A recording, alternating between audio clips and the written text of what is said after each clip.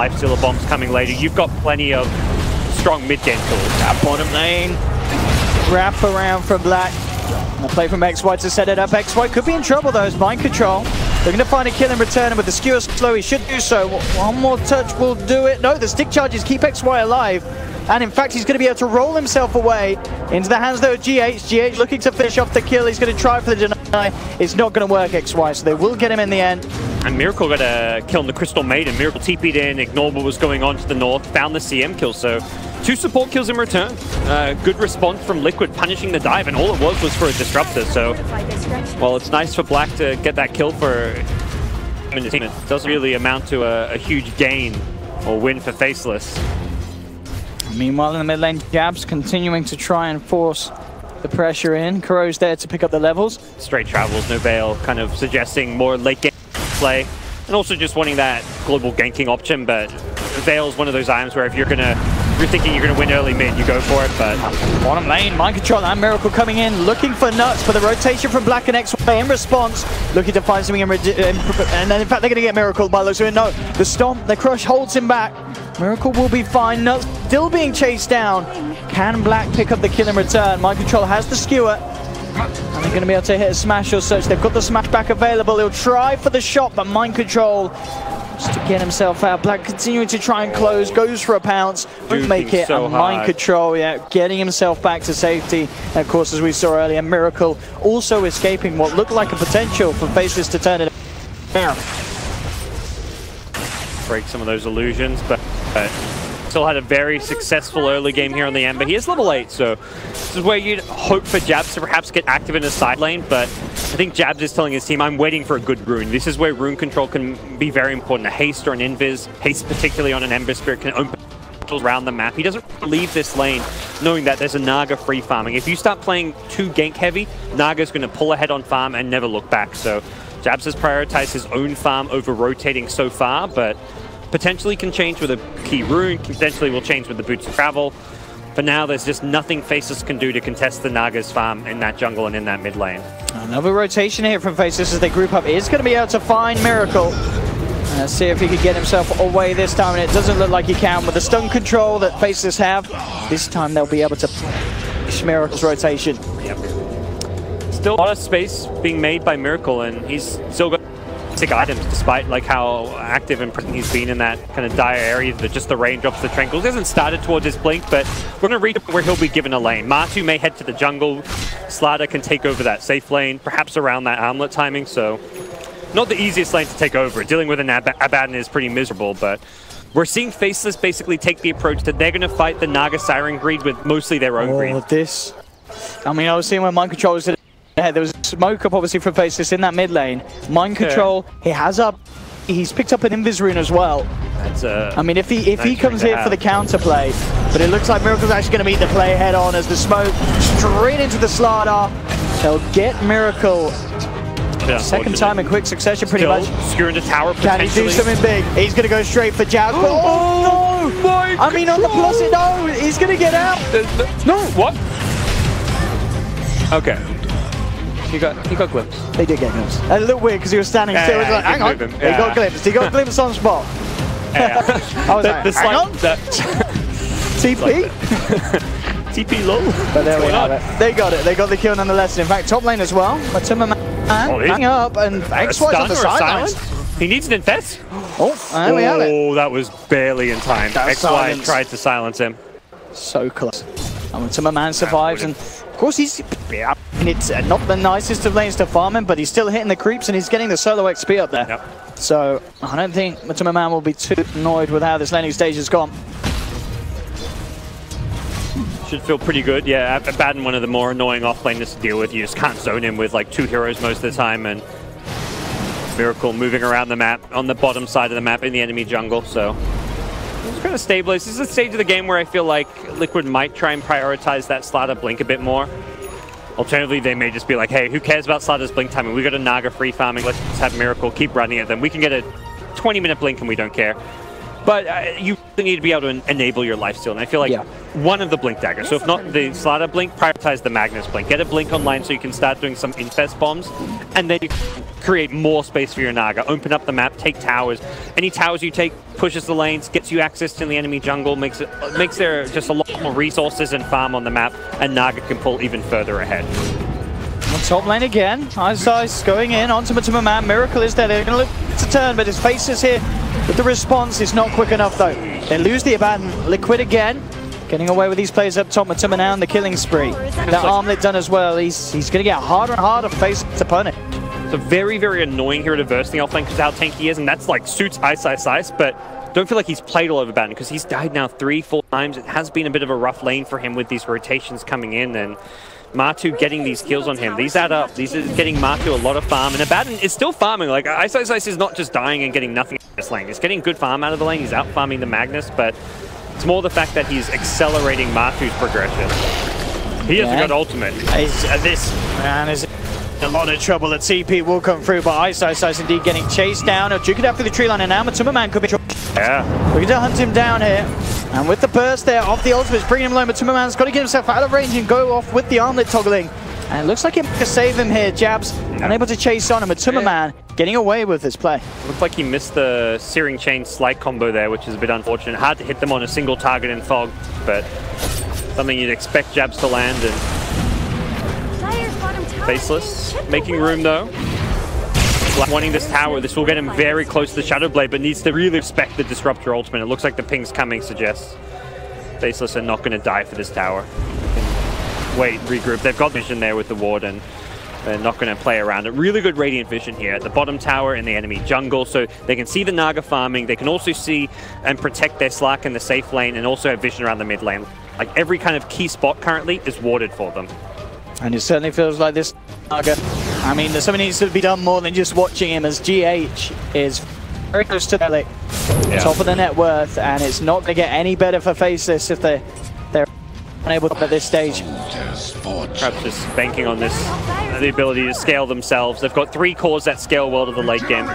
Embers rush the Boots of Travel, so as mentioned, this is a less of a fighting build than the Veil. Like, Veil is like, you want to fight now and then really do a ton of damage, but and they get Miracle. They know he's likely alone up here. This is the stage of the game where you're like, all right, Liquid are sending their full position to take the safe lane to get his blink. Let's punish them. Well, if XY could get the connection, which indeed he can, they be able to fire this one. Miracle has one crush to hold them, but here we have the follow through from Jabs. And again, they will find the kill. And they'll turn into this tier 1 push as well, especially with Black turning up as well in the neighborhood. Getting closer and closer to Shadow Blade. Good call from Black. Get out of that safe lane. Your team are making an aggressive move up top. Bottom lane is not safe for you. You're going to get more farm in your jungle. Even go for that tower. His team doesn't need him, so he's in the jungle. They get the tower. It will come up very fast as a result. It does feel like for Liquid, they've been restricted in their options because these blinks have come out fairly slow. They're going to have one now on the Magnus for that tower. It's not terrible timing, 15-minute blink dagger.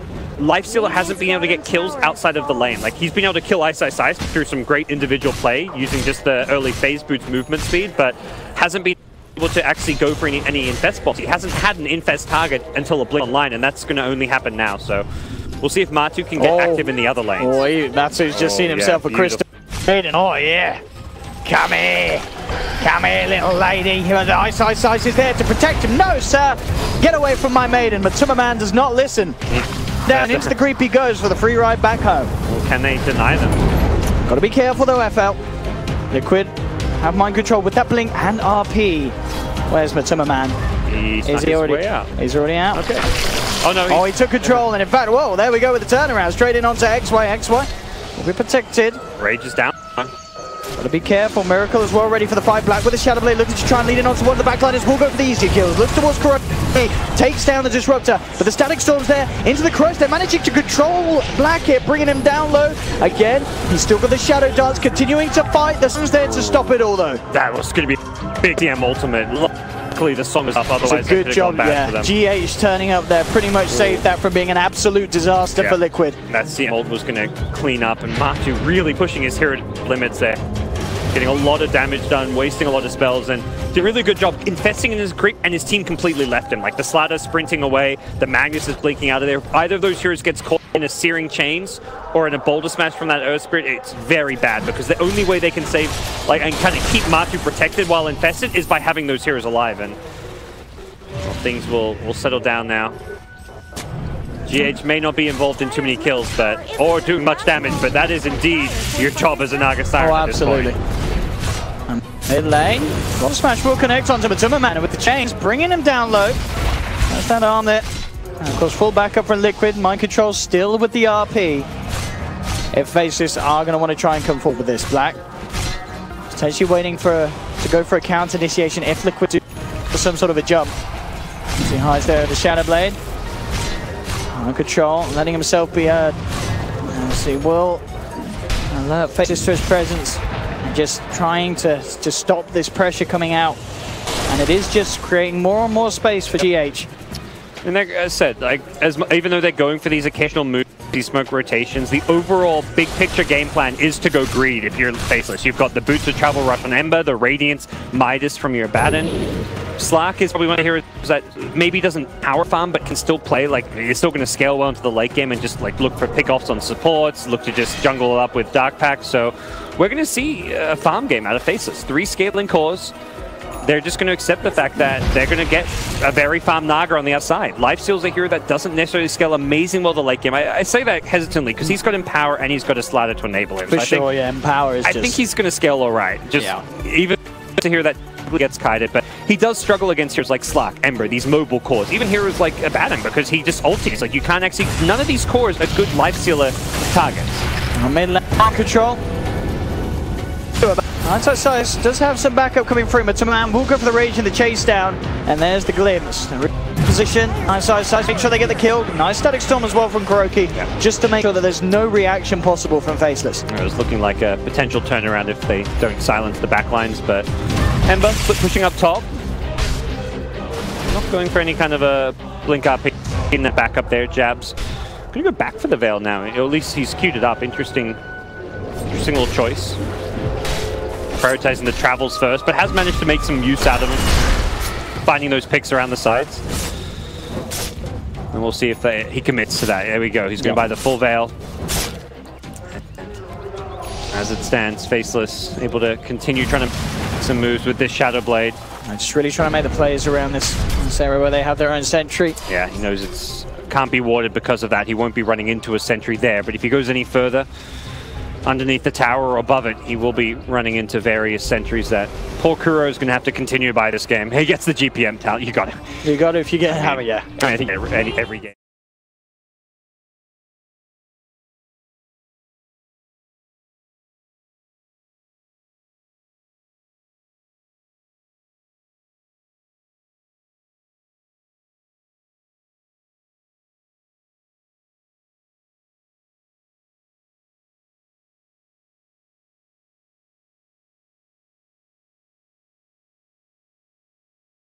Bit of vision, but they'd love to get a core, but you take the support kills as well. Ember, jabs would be a perfect pick here, and there we have straight in with the lead in and the execution. Liquid get exactly what they came for. Nice quick kill, get out.